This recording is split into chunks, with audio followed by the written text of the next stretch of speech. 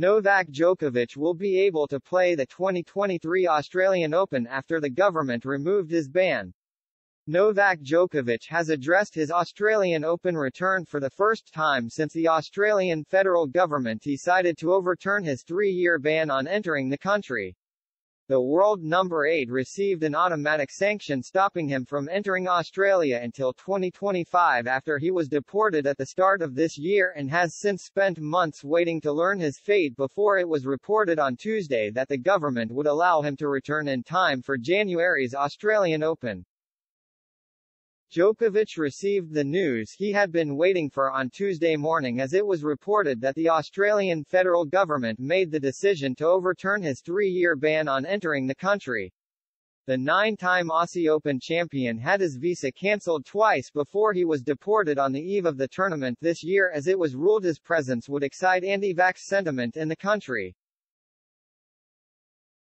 All people deported from Australia automatically get banned from returning to the country for 3 years but have the right to apply for an appeal, and the 35-year-old was successful in his. Djokovic has now reacted to the news for the first time following his 6-4, 6-1 win over Andrei Rublev at the ATP Finals, and said the verdict was playing on his mind during Wednesday's match. "Well, of course, I was very happy to receive the news yesterday," Djokovic told reporters in Turin.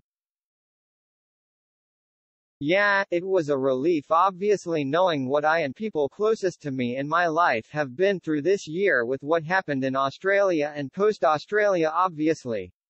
I could not receive better news for sure, during this tournament as well."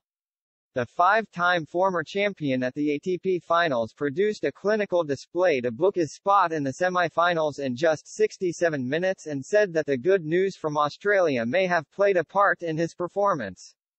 Djokovic continued, "Did it affect my game today? I would like to believe it did. Why not? I don't think it did affect me too much because I am familiar with what I need to do in order to prepare myself for every match."